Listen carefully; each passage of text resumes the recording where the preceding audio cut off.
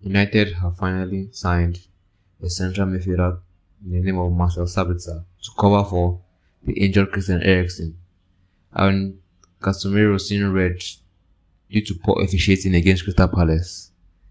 The timing of this transfer could not have been more ideal. Being technically gifted, very two-footed, having impressive stamina, and a great football and tactical IQ, Sabitzer has all the qualities to fit into this current United midfield.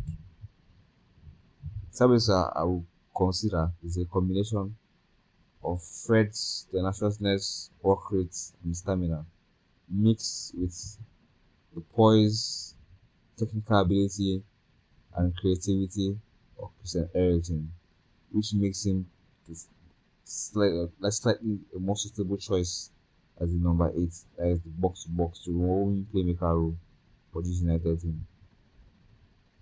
Sabitzer is superb on the ball, and he will offer United much needed quality in this midfield that is lacking in depth. Marcel Sabitzer is a modern day midfielder, having played for both German giants in FC Bayern Munich and RB Leipzig. He has ticked 2 boxes in Erik Ten Hag's wish list. The first box, which I will call the box of dominance, control, and possession, which is the Bayern box. There, he has learned to master his game in poise and control. And the second box, which is the Leipzig box, which is how to press, defend, and counter-attack. These 2 boxes work hand in hand in the vision Erik Ten Hag has encapsulated for Man United. Secondly, he offers a handful of midfield qualities. Why I say Sabitzer is a complete midfielder because he offers the 3 main midfield roles, which I would say, which are ball progression, ball retention, and chance creation. Ball retention is all about keeping the ball, controlling the ball, and detecting the play.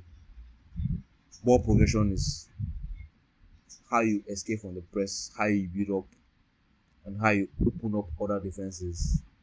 And chance creation is just plainly simple, how to create chances to get goals and get you the win against opposition. Sabitzer offers you these 3 things due to him being very technical on the ball, having a different variety of passing styles and have a very good passing range, having a good defensive quality, being two-footed, being press resistant, and having a poise on the ball. It offers you these 3 main midfield objectives. Defensively, Sabitzer is decent. Having played for RB Leipzig, I won't say a very dominant side. The sides we often lean on Kenyan pressing and counter attacks. He's had his fair share of defending, playing in a single pivot or double pivot defending. So Sabitzer has a good tactical knowledge and positional awareness to play in the defense system.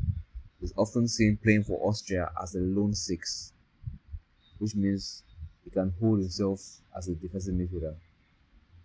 And one thing Sabitzer isn't praised for is his work rate. He has incredible stamina and an incredible work rate.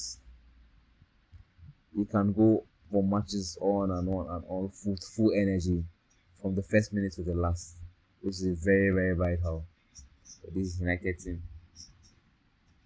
Because if Eriksen come back, Eriksen doesn't have the legs to continue. You have a Sabitzer who can come and cover up for the minutes, and the quality won't dip, but the quality won't diminish in the squad. I've seen Marcel Sabitzer as United's version of Michael Gundogan, the midfielder that offers you every single thing, every single aspect. He creates, he controls, he defends. What more do you need? He is just quite simply what I call quality. If it were up to me, I would have loved if United get him on a final permanent transfer, just to have that much bit of quality on the bench. He will play games, he will offer vast options, he will offer variety in different systems and different oppositions. Sabitzer has been a brilliant loan signing so far, and I hope it works out so we'll get him on a permanent and final transfer.